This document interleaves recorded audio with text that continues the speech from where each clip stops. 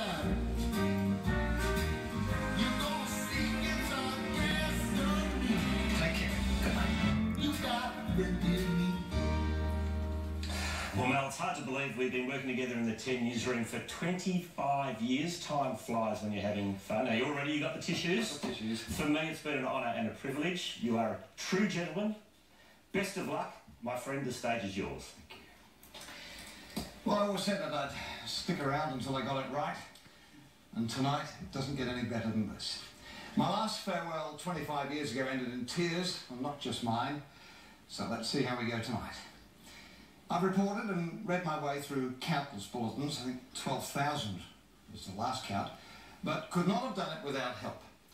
Personal help from my family, Pauline, Sarah and James. They've been my rock. Professional help from such a wonderful, dedicated news team here at 10. And it really is a team effort.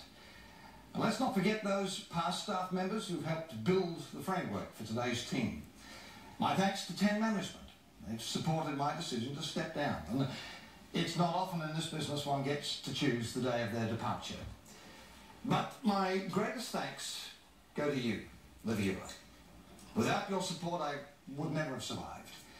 It's been an absolute privilege coming into your homes, a privilege I never once took for granted. I've reported the highs and the lows of history-making headlines for over 52 years, 43 years on Melbourne television.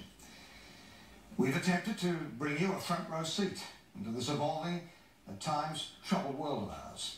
I've always taken this job very seriously, but never attempted to take myself quite as seriously. Hence the occasional quip.